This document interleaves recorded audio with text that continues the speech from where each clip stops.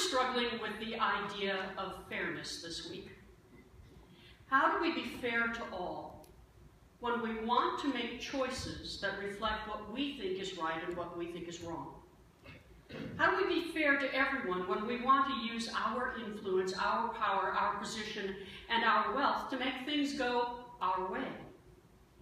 I've been especially intrigued by Kim Davis, the clerk of courts in Kentucky, who has refused to issue all marriage licenses since the Supreme Court ruling that all people, all couples, are able to be married.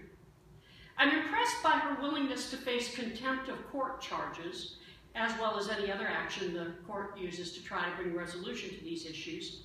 And at the same time, I'm equally intrigued by her life up until now. To put it simply, she has led a complicated life with men and children. And when she converted to Christianity 4 years ago, when she became born again, she believes she left that life behind. And while she is unconcerned about the afterlife before her conversion, she now believes issuing a marriage license to all who come before her makes her eligible for the gates of hell.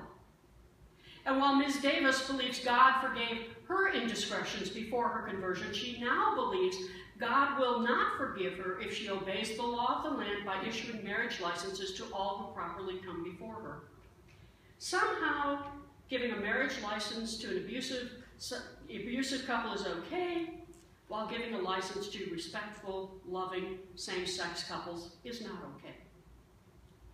And while it's easy to criticize and question and make fun of and take pot shots at Ms. Davis, I suspect we are all quite culpable when it comes to picking and choosing who we find acceptable and who we do not.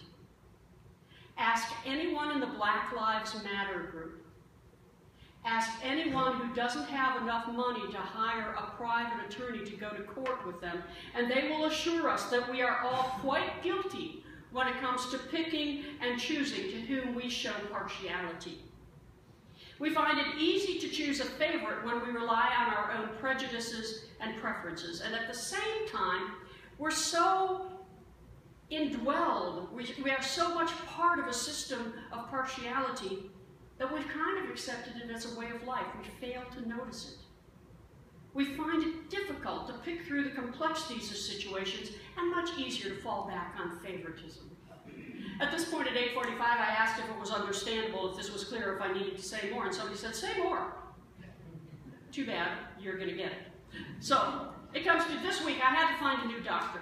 You know how much fun that is when you move to a new town and you have to find a new doctor. And so I was in urgent care, and I said, so who do you recommend?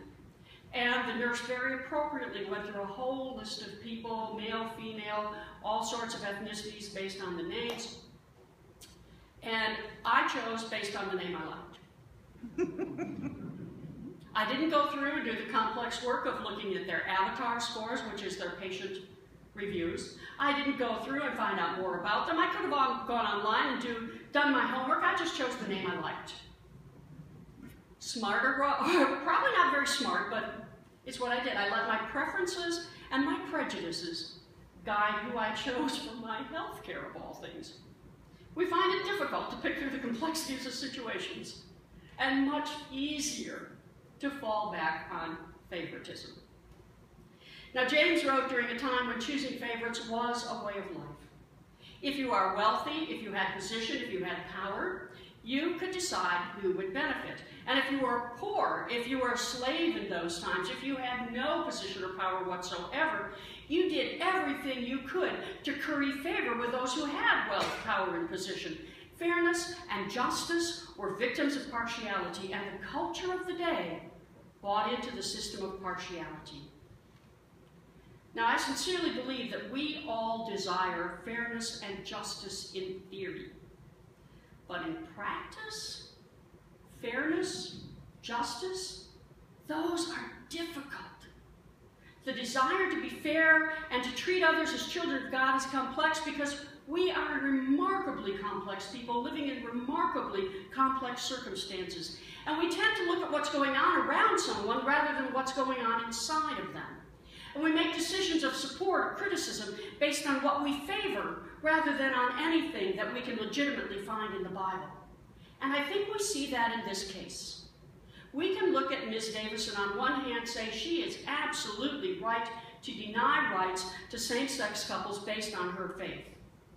Or we can look at Ms. Davis and wonder how she can accept God's love and forgiveness without offering that same grace to others. And most likely, we all just thank God that we are not in her shoes, having to make any of those decisions. See, when we look to judge another, when we look to determine what is right and what is wrong, when we think about prejudices and preferences, when we try to be fair, James gave us one principle to follow. Love others as you love yourself.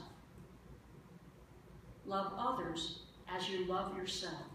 And James summed that up with one commandment that covered all the bases: love others as you love yourself, and even called it the royal law, because, as Jesus said, it rose above and summed up all the commandments in the Hebrew and Christian scriptures. But here's the problem. Most of us do love others as we love ourselves. Let me explain. Who is our worst critic? We are. Who do we put last when we think about forgiveness and generosity? We put ourselves last. Who puts ourselves last when it comes to showing fairness, justice, and generosity? Oh, we do. And most of us will go out of our way, way out of our way, to care for and love others when we would not do the same thing for ourselves. Somebody else isn't feeling well, they should stay home. We're not feeling well, we're going to show up because it's our duty. The problem with loving others as we love ourselves is too many of us do. We show partiality based on our belief that we are created a whole lot better than some and not as good as others. We accept injustice because we're so willing to be unfair to ourselves.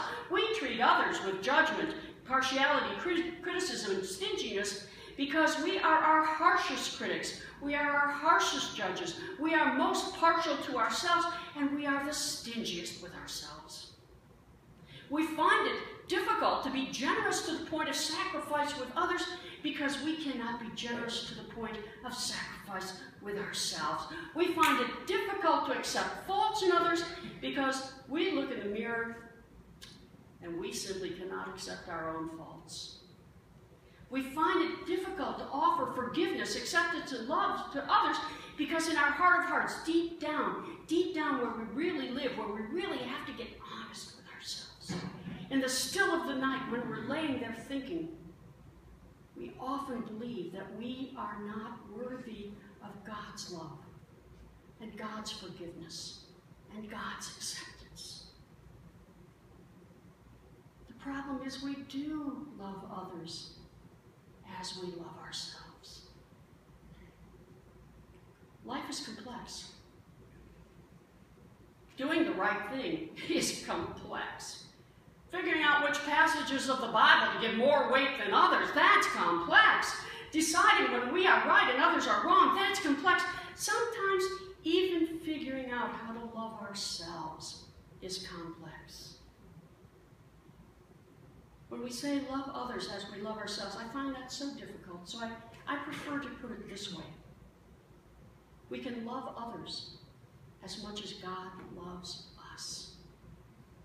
Isn't that easier?